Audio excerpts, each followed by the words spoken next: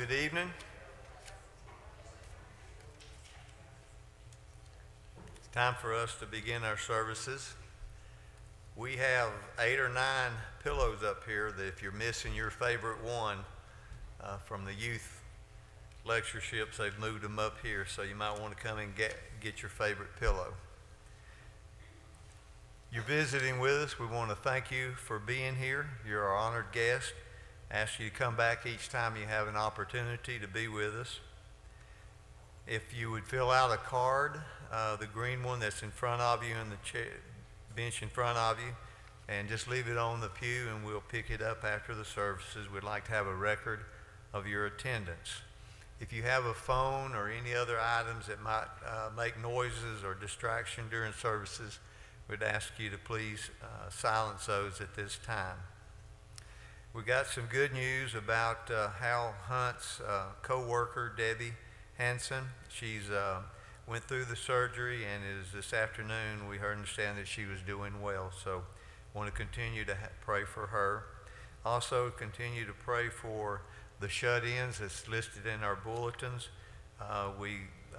Please look at those and send cards and phone calls to the shut-ins on our bulletin. Today is the last day to pick up elementary school supplies for the students here in our local East Ridge Elementary School. Paula Garrett is heading that, and if you have some supplies or maybe some money that you want to give to her, do so, because final day for that. Martin Boyd was able to have the worship services this afternoon. And as far as they know at this time, their COVID situation will let them continue to have Bible study on Wednesdays at 2 p.m. and Sunday afternoons at 3 p.m. Listen to the announcements on Sunday mornings to be sure that that is able to be carried out. Chattanooga School of Preaching and Biblical Studies, first class will be on August the 22nd.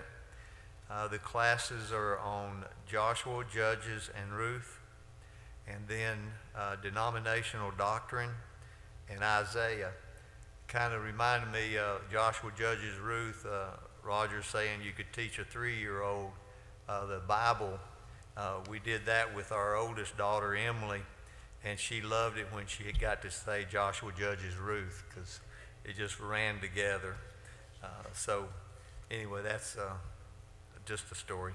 Taking part in our services this evening, first prayer is Rodney Jones, closing prayer Josh Perry, our scriptural reading by Alec Clark, and our song leading Bob Garrett. Thank you.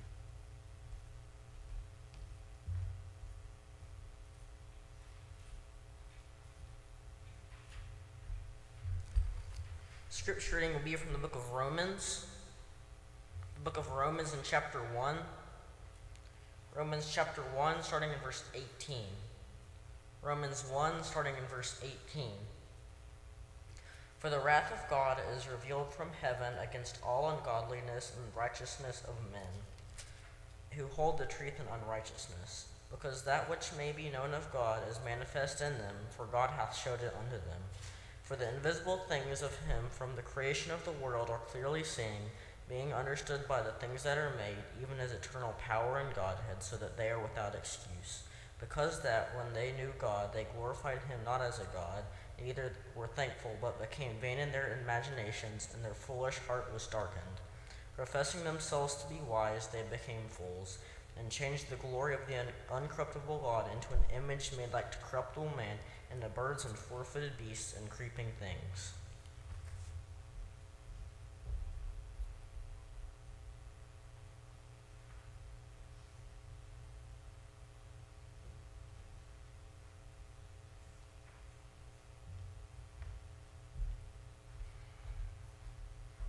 Start with number 59.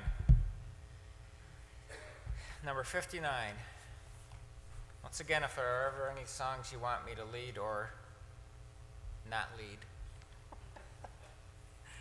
just let me know, drop me a note. Glad to give it a try. Number 59. Come, let us all unite to sing God.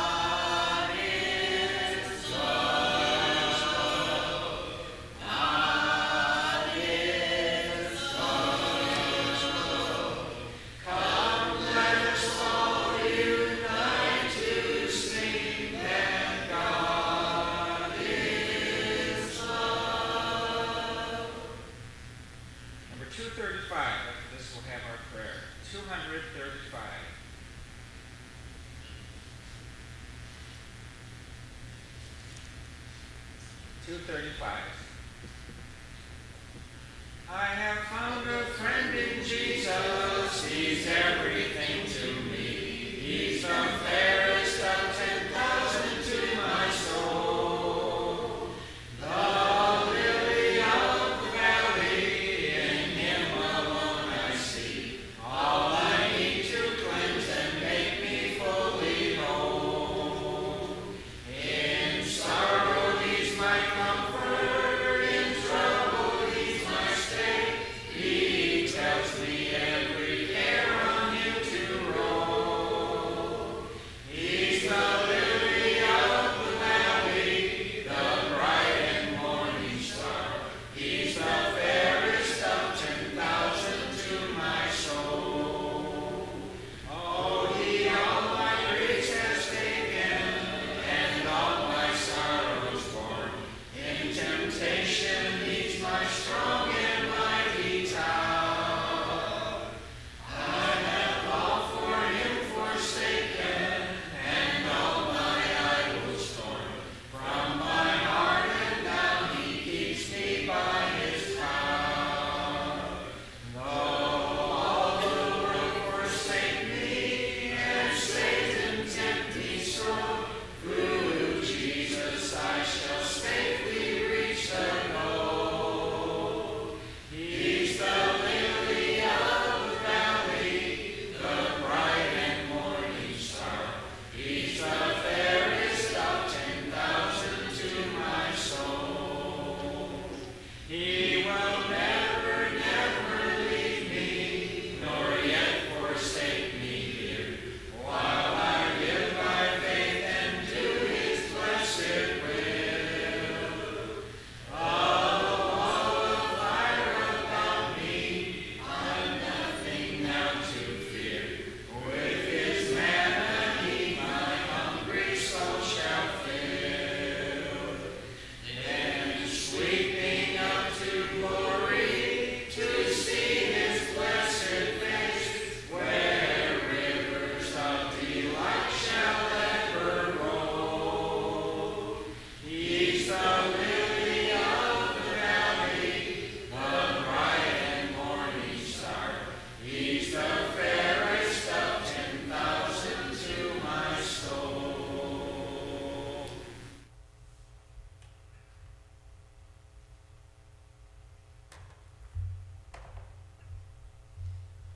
Let us pray. Heavenly Father, we're thankful for this beautiful Lord's Day, for all the many blessings you give us. We know all things come from you.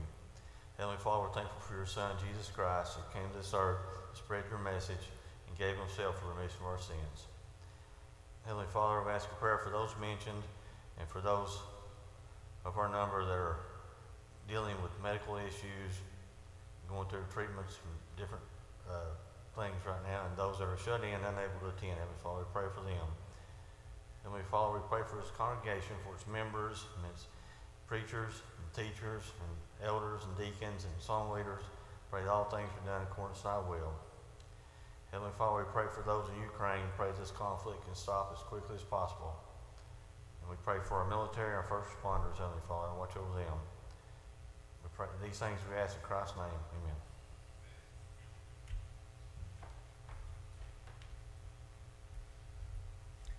I want to mark number 125. That will be our song of encouragement. Number 125. And before the lesson, number 138. 138. My hope is built on nothing less than Jesus' blood and righteousness. I dare not trust the sweetest frame, but wholly lean on Jesus' name. On Christ the solid rock I stand, all other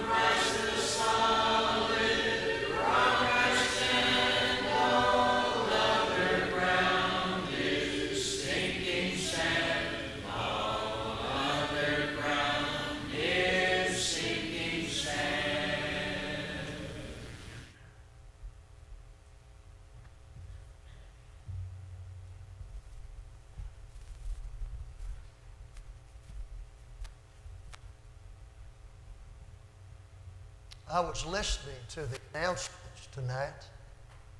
And if I understood Brother Reggie correctly, there's a heap of pillows down here. What that means is, if you come and sit on this second pew, you'll be really comfortable. So come on down, okay? Come on down. If you have a Bible tonight, open to the book of Colossians. I won't call it a warning, but I'll call it a notification. It's our intention in the next 3 months, August, September, October, to preach through the book of Colossians in 10 lessons.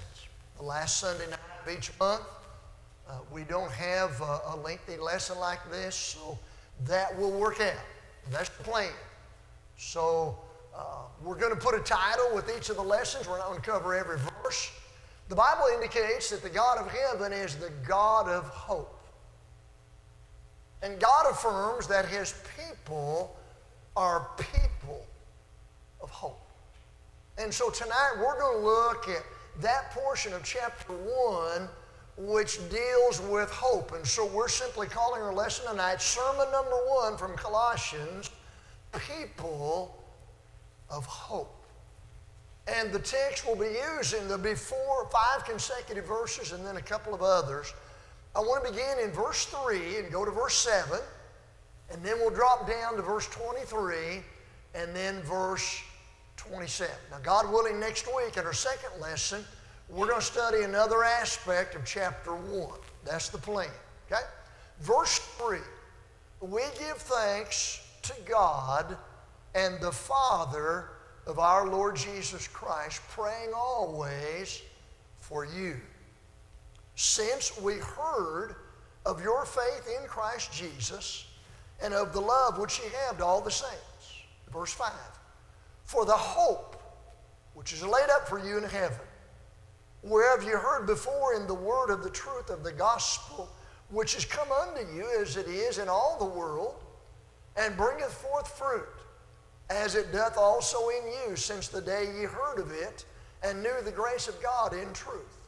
As ye also learned of Epaphras, our dear fellow servant, who is for you a faithful minister of Christ. Then verse 23. If you continue in the faith, grounded and settled, and be not moved away from the hope of the gospel, which ye have heard, and which was preached to every creature which is under heaven, whereof I, Paul, am made a minister. And then verse 27. To whom God would make known what is the riches of the glory of this mystery among the Gentiles, which is Christ in you, the hope of glory. And so again tonight we're calling our lesson, People of Hope. In any aspect of life, when folks are looking at what lies before them, as they look at certain circumstances in life, if they conclude there's not much hope, or if they conclude in this situation there's no reason for us to have hope, that's quite depressing. But God's people, though we face challenges and trials, we're people of hope, and we're going to dig into this passage tonight. Now, just to make sure that we're on the same page, according to verse number 2, this is a message, a letter written to the saints and faithful brethren in Christ which are at Colossae. Colossae was a city. The book of Revelation was written to 7 congregations in Asia. Colossae also was in Asia, meaning in modern day times that would be in the western portion of the nation of Turkey. That's where Colossae was. It was a city. And as you read this letter, Paul writes as one who's in chains. He's a prisoner in Rome. He knows about their circumstances, but you get the feeling that maybe he's not been there before, or they don't know one another. So I want to work through the text, and we're going to get to the hope aspect in a moment. But notice, if you would, in verse number 3, as Paul often does in his letter to Christians, he expresses this idea. Paul, what's going on in your life? Well, Paul could give a lot of answers to that question. But here in verse number 3, one aspect of Paul's life was prayer. And the portion he says here in verse 3 is, we give thanks to God. Christians are thanksgiving people. We don't just have a sense of gratitude, we express that gratitude. And we'll see that idea throughout the book of Colossians, over in chapter 3 and verse 17. We do all in the name of the Christ, giving thanks. Not just feeling thankful, but expressing giving thanks unto God the Father through Him. Well, specifically in this case, for what was it that Paul was giving thanks as it related to the saints in Colossae?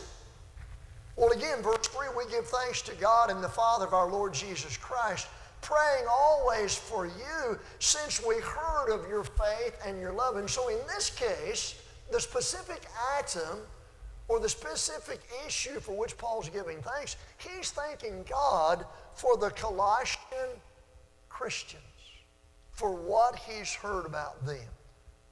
You and I would have an extensive list if we were to try to write down item by item all the blessings which we have in our lives. You know the old song, count your many blessings, name them one by one. We would say, good luck on that one. It may even be one of those deals where you finish your list tonight before you go to bed and you wake up in the middle of the night and you get, I got 5 things, I better write them down what I'm thinking of it or I'll forget them. We are a blessed people, right? God gives to all men life and breath and all things. And Paul was thankful. And you know, when a person shows gratitude, that rubs off on other people. But there's a second aspect before he gets to the hope, and that is, what do we know about these Christians in Colossae? Well, we learn from verse number 4. He says, we've heard of your faith in Christ Jesus and the love which you have to all the saints. Let me tell you this, y'all. That's not a bad thing when a congregation is known far and wide for its love and its faith. There is a letter in the New Testament that was penned to one person. And that book that I have in mind is the book of Philemon. Yeah, you guessed it, written to a man by the name of Philemon. And in that letter, in chapter 1, the only chapter, in verse number 5, Paul says, we're hearing of your love and faith. And so it's the same items. When Paul thought about the church in Colossae, he said, we've heard about your faith and we've heard about your love. When he makes mention of this man Philemon, he says, we've heard about your faith and we've heard about your love. Now, here's an interesting thought. I want to mention as a possibility, perhaps a probability. Where did Philemon abide? Where did Philemon live? Remember, the book of Philemon, the thrust of the book of Philemon is about a runaway bondservant by the name of Onesimus. Well, here's the thing. When Paul wrote the book of Philemon, he said, I'm getting ready to send Onesimus back to you. Where did Onesimus hail from? Look in your Bible in Colossians chapter 4. Colossians chapter 4, verse 7, he talks about sending a fellow by the name of Tychicus. And then verse 9, he mentions with Onesimus, a faithful and beloved brother who is, what's that say?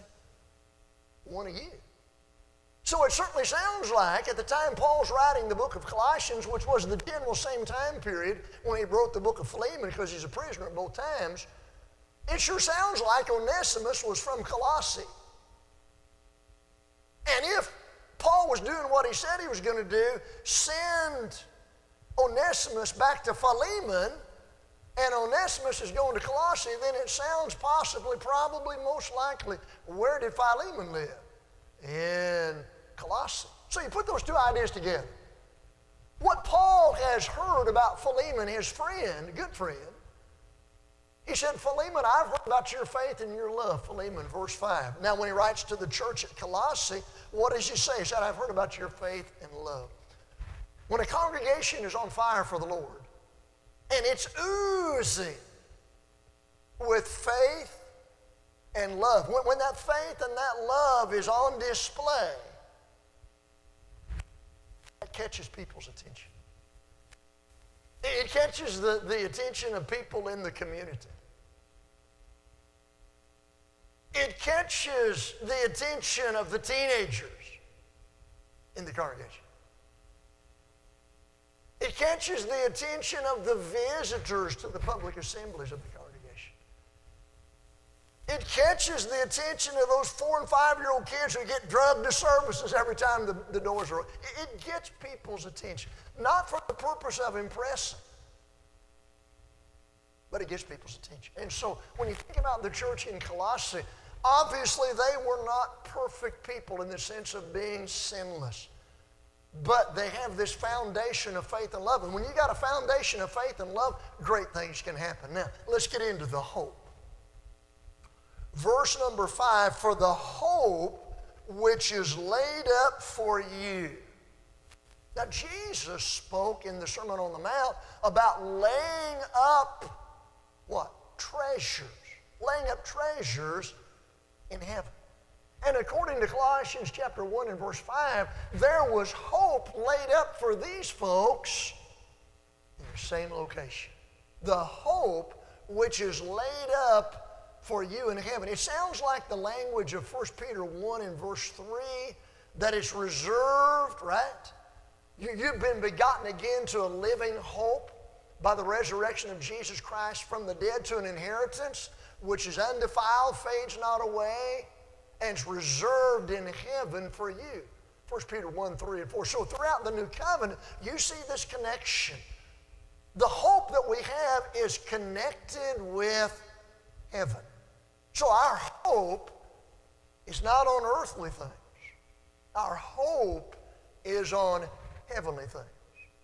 And when Paul wrote a letter to a man by the name of Titus, a Christian brother named Titus, he spoke about being in hope of eternal life, which God, who cannot lie, promised for chapter 1 and verse 2. Hope always looks to the future. Hope is always about something that's good, and in the Bible nails it down. Our hope is the hope of heaven, where we will have eternal life. Now, how is the gospel, how is the great news of salvation through Jesus connected with the hope that the Christians in Colossae had? How is the gospel connected with the hope that you and I have? Well, let's just kind of walk through the text here, beginning in verse 5 and going to 7, and pointing out some things about this hope, or the gospel. For the hope which is laid up for you in heaven, whereof you heard before in the word of the truth of the gospel. How did they learn about the hope of heaven? According to verse number 5, they learned that through the message of the gospel. Yes, the gospel includes the fact that Jesus died for our sins, he was buried, and he rose from the dead. But according to verse 5, the gospel also includes the hope of heaven. So how did they learn about such a hope? And the answer is, they learned that through the gospel. In fact, in verse number 5, it's described as the truth of the gospel. Well, when you know that the source of the gospel is none other than God himself, it's not a shocker when you read about the gospel being a message of truth. It's the truth of the gospel. On the night that Judas Iscariot betrayed Jesus, Jesus spent a lot of time that evening with his apostles, doing a number of things, but one of the things he did in his message that night was to comfort them and encourage them, because he basically said, I'm going away, but the Spirit of truth, The Holy Spirit, the helper / comforter, when he comes, he's going to guide you into all truth. But I want you to reflect on that thought. Jesus described the Holy Spirit as the Spirit of truth. Not a spirit of falsehood, not a spirit of confusion, not a spirit of a mixed up mess, Spirit of truth. And so when you read here in verse number 5, it's the word of the truth of the gospel. That's what it was. They had hope that was revealed in the gospel.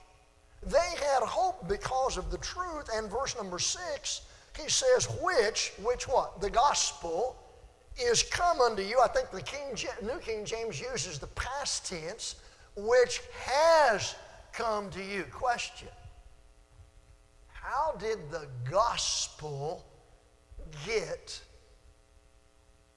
to Colossae? Jesus didn't go there in person. How did the gospel get to Colossae? There weren't any local radio or television station. Somebody took the gospel to Colossae. And when that happened, according to verse number 6, it came to them, but not only unto them, it had come into all the world. Now, we'll speak more about that when we get to verse number 23. But look at what the gospel did when it got to Colossae. And bringeth forth fruit. The gospel resulted in fruit in Colossae. Now, in the New Testament, as I understand it, there are at least two kinds of fruit which the gospel produces. Not one kind, but at least two categories of fruit. Jesus spoke to his apostles and said, lift up your eyes and look unto the harvest, for the fields are what? White unto harvest. So there's that idea, and he went on to talk about you sow and you reap. And in that context there in John 4, he's not talking about sowing wheat seed or barley seed. He's talking about sowing the seed of the gospel. And one of the terms that Jesus used to talk about the crop is harvested, he used the word harvest. He used the word reap. And he used the word fruit there in John 4, verses 35 to 38. And so in that connection, there is a sense in which the gospel produces fruit when people hear it, believe it, and obey it. You got yourself a new Christian, a new follower. That's a kind of fruit. But that's not the only kind of fruit that the gospel produces. Another kind of fruit is the fruit about which we read in verse number 4. It's not called fruit in verse 4 of Colossians 1. It's called faith, and it's called love. Another type of fruit the gospel produces is Christian character. And both of those had resulted in Colossae as a result of the gospel getting carried to that city. Fruit was born. People obeyed the gospel. They were born into God's kingdom, into God's family, and they were demonstrating faith and love. We go on in verse number 6. And bringeth forth fruit as it does also in you since the day you heard of it and knew the grace of God in truth. The gospel was a message of grace. It was a message of hope. It was a message of truth. It was a message of fruit. It was a message of grace. In fact, there are times when Paul, in describing the gospel, calls it the gospel of grace. Translation, the good news about grace. God is the God of grace, gives a message of grace, telling us that by grace we can be saved. And then verse number 7, in connection to the gospel, as ye also learned of Epaphras.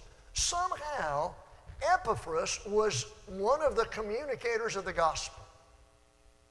Either before they became Christians to produce that fruit, or after they became Christians, or both.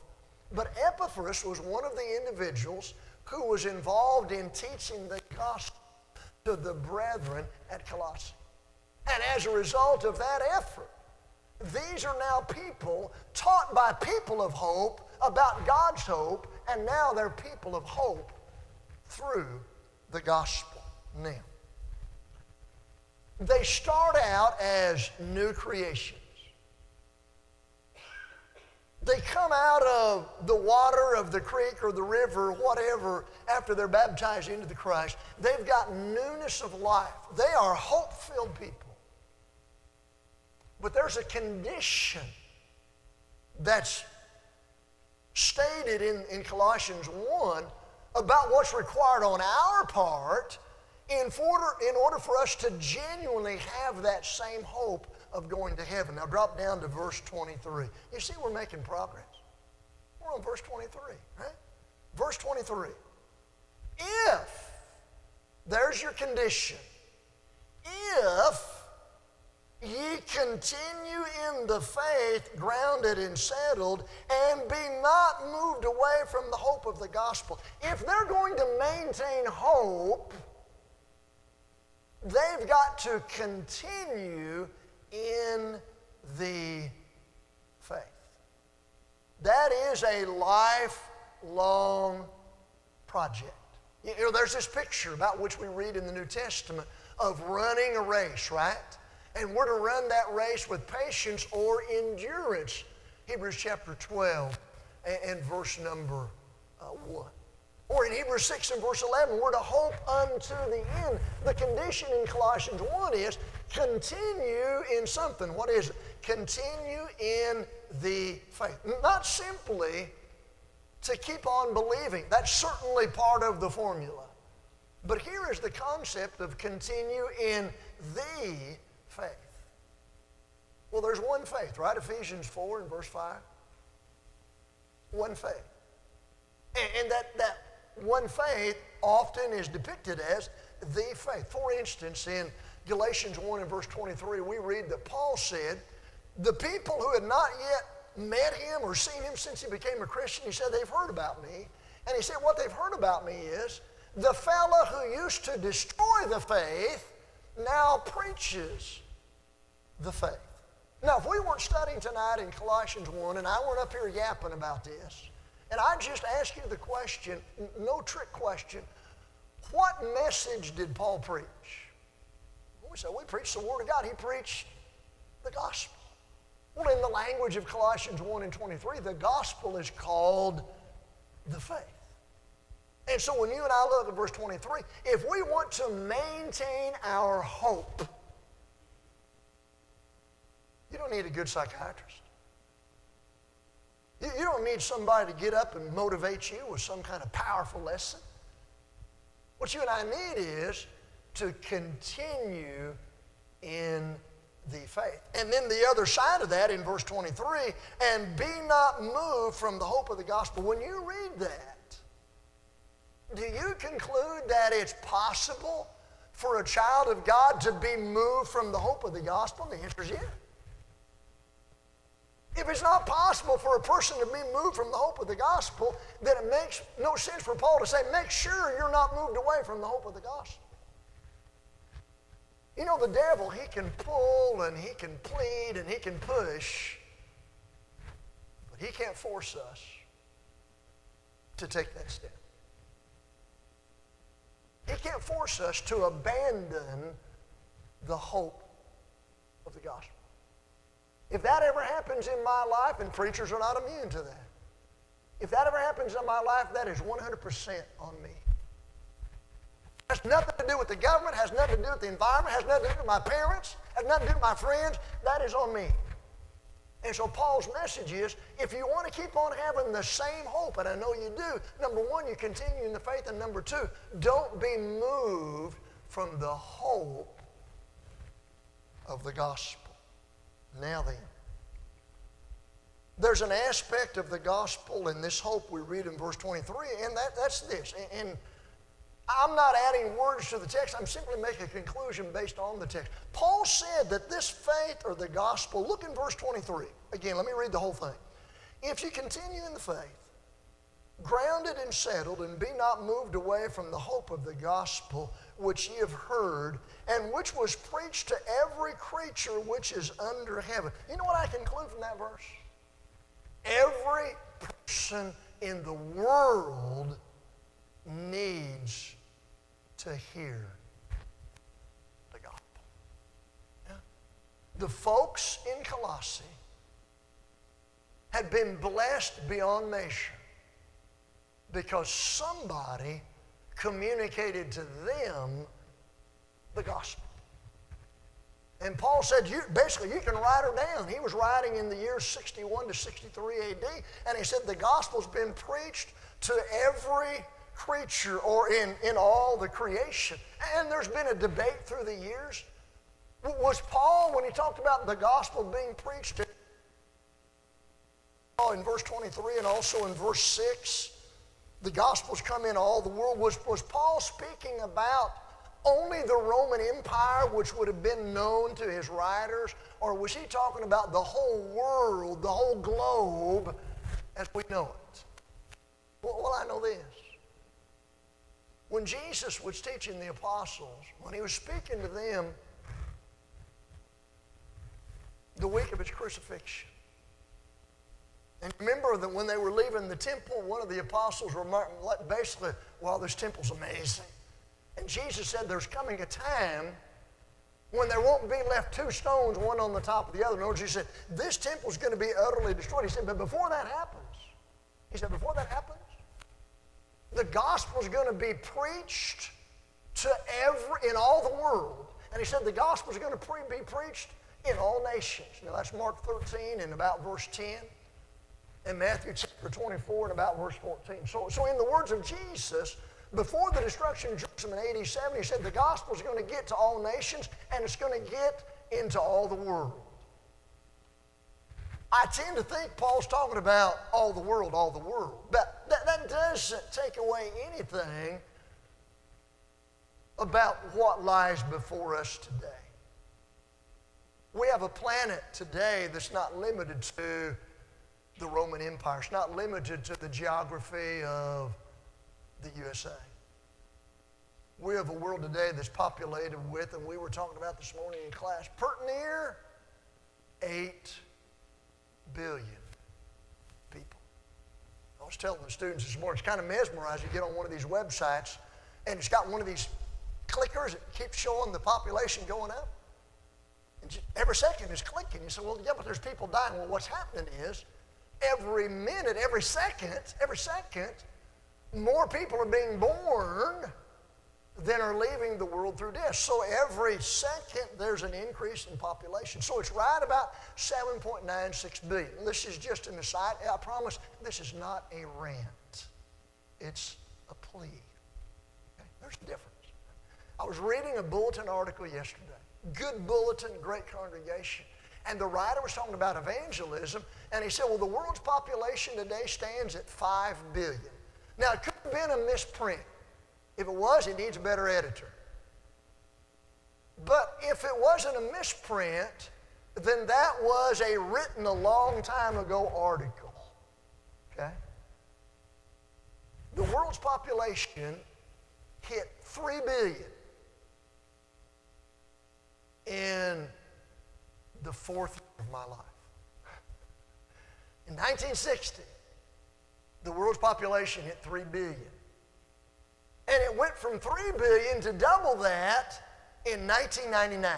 So in 1999, the world's population was 6 billion. So here I am reading a bulletin article in the year 2022, and the message is there were 5 billion people at the time I read. So he wrote that thing a long time ago, or else it was a misprint. Now, we haven't gotten to it yet in our class. Downstairs, we just started studying, we're studying the church, and we started talking about the work of the church in evangelism. One of the questions in that booklet we're going to be talking about is, number one, what is the current population of the world? We're going to answer that. And then the next question gets really personal. Not to cause anybody to be embarrassed. I'm asking myself the same question. Whether the world's population stood at 90,000 or 8 billion, it's still the same question. And the question we're going to talk about coming up in our class downstairs is, what plans do I have? What plans do I have to help get the gospel to every person that lives on the planet Earth? Somebody said, well, you can't go everywhere. That's absolutely true. One person's not possible to teach everybody. That's absolutely true. The church in Colossae was blessed Because somebody went and communicated the gospel. Now, what I affirmed a few moments ago, probably so long ago you can't remember. 23, I conclude if the gospel is going into all the world, every person needs the gospel. I want to know why. Why do people need the gospel? Well, they need the gospel because it'll make them a better person. It's true, the gospel makes people better people when they submit to it. But there are a lot of things in life that can make a person a better person have nothing to do with their eternal salvation. People need the gospel because of sin. And God has one remedy, and next week we're going to talk about that being the blood of Jesus. And the gospel is the power of God into salvation. Okay? So it becomes our role, not our burden. Not our burden. It becomes our role to be communicators of that gospel. Now then, drop down to verse 27 as we're really heading toward the finish line. Verse 27. Paul's been writing about something called the mystery, the fact that Jews and Gentiles could be saved in the Christ. Verse 27. To whom God would make known what is the riches of the glory of this mystery among the Gentiles, which is Christ in you, comma, what does that mean, Christ in me? The hope of glory. Your hope of eternal salvation, my hope of eternal salvation, is because of what Jesus did on the cross and because of the Christ being in us. That is the hope of glory. And Paul wrote the book of Galatians. He said, I'm crucified with Christ. Nevertheless I live. Yet not I, but Christ liveth in me. Christ lived in him. Ephesians 3 and verse 17, Paul's appeal for the Christians in Ephesus was that they would live their lives in such a way that Christ would dwell in their hearts by faith. That's how the Christ dwells in our hearts. When we learn the gospel and we choose to live by faith. Now, let's wrap it up by asking this question and giving a quick answer in review. To whom or what? To whom and to what did the saints in Colossae owe their hope? You want to fast forward to the year 2022 for you and me. To whom and to what do we owe our hope? And as we've worked through the text tonight, one of the things we've seen, we owe our hope to the God of heaven, right? The Father planned it, the Son paid the price, the Spirit revealed it. We owe our hope to the Godhead. You take the Godhead out of the picture, there is zero hope for mankind. Number two, they owed their hope and we owed our hope not only to God, but to God's gospel. That's how they learned about hope. That's how they learned what to do in order to receive that hope. And number three, they had hope and we have hope not only because of God and God's gospel, but because of God's servants who teach the gospel. I was biblically ignorant. Well, I knew there's something called Moses. I didn't know. But I'm thankful that people didn't give up on me. I'm thankful people didn't say, well, this moron is a hopeless case. They taught me to help get me out of darkness. To whom or what do we owe our hope? To God, God's gospel, and God's servants. Don't let anybody tell you this world is a place where there's zero hope. That's not true. If you're walking with the God of heaven, you have hope that leads to something out of this world. From this day forward, the society in which we live, it may head in a good direction, it may turn worser. I know that's a bad word. It may turn worse.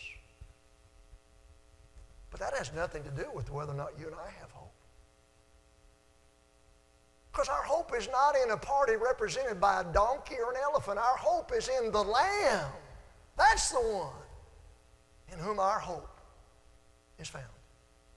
And so we sang tonight, my hope is built on nothing less. Brother Bob has selected a song. And in my book, that is song number 125. If you're here tonight and you're a child of God and you need the prayers of the saints, let us know. We'll pray with you and for you. Maybe here tonight and you've never obeyed the gospel, but you believe Jesus is the Son of God. And you're ready to repent of your sins, confess your faith, and be baptized. God will add you to His church and nothing else. If you become a part of something else, God had nothing to do with it. God adds saved people to His body and nothing else. If you need to respond, would you come as you stand and we sing? Would you live for Jesus and be always pure and good? Would you walk with Him within the narrow road? Would you have Him bear your burden, carry all your load? Let Him have His way with thee. His heart can make you what you ought to be. His blood can cleanse your heart and make you free. His love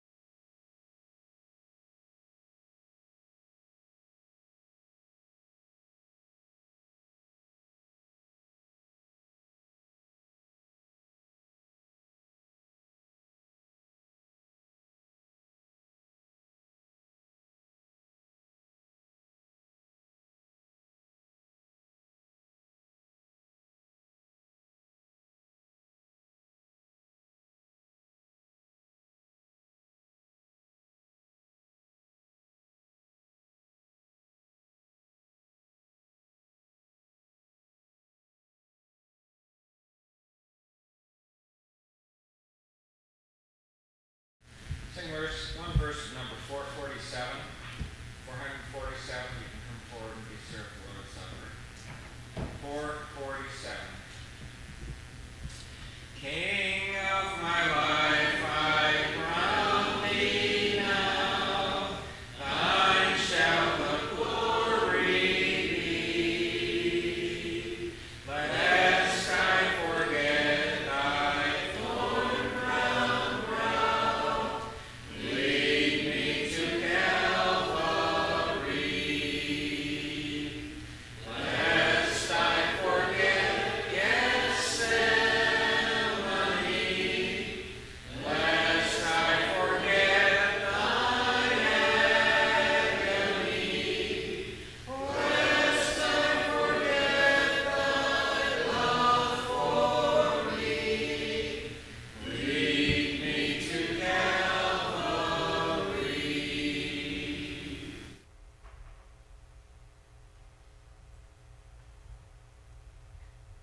Let's pray.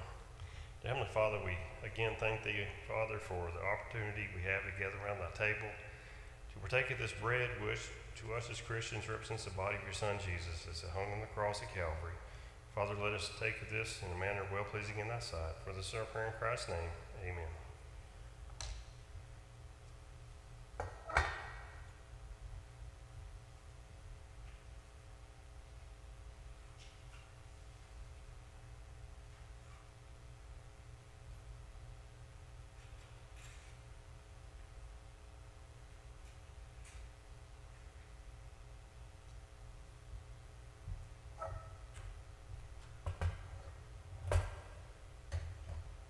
Let's pray. Again, Heavenly Father, we humbly bow before Thee, mindful, Father, of the blood that was shed on the cross of Calvary, and Father, as we partake of this fruit of the vine, which to us as Christians represents that blood, Father, let us take of it in a manner well-pleasing in Thy sight. For this is our prayer in Christ's name. Amen.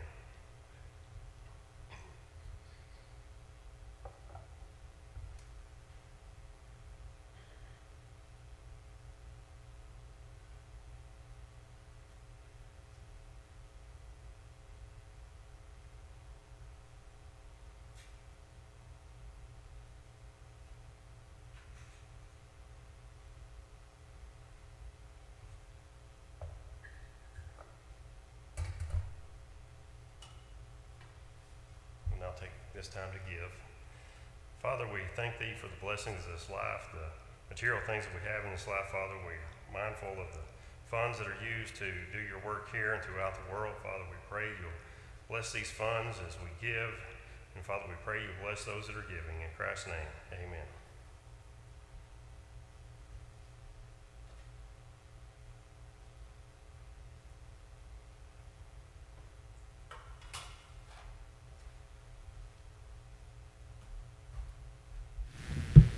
Lead me to some soul today.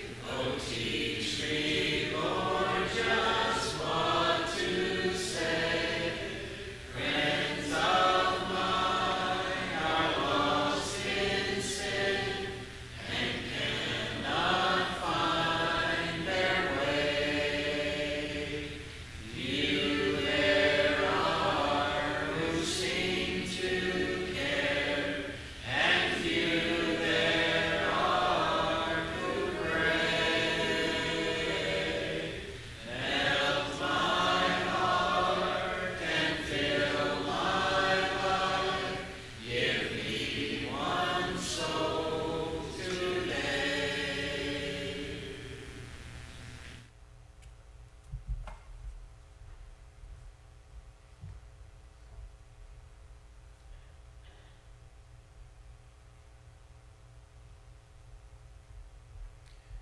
Let us pray. Dear God, we are so thankful to have had this day, this time of worship, so we could gain more knowledge about You, so that we could spread Your word to others. We are so thankful to hear about those who have been healed from sickness and those who have had surgeries and other things that have gone well, and we hope that they are able to get back to their lives as normal. We ask that You be with all those who are mentioned as sick, that You be with them, that we can do it for them as we can here. For those who are in need, those shut-ins, that we can be the kind of Christian that we're supposed to be. to them and to help them as we can. Please be with us as we leave from here tonight, and help us to continue to portray ourselves as Christians and to always do your will, to put others first before ourselves. In Christ's name we pray. Amen.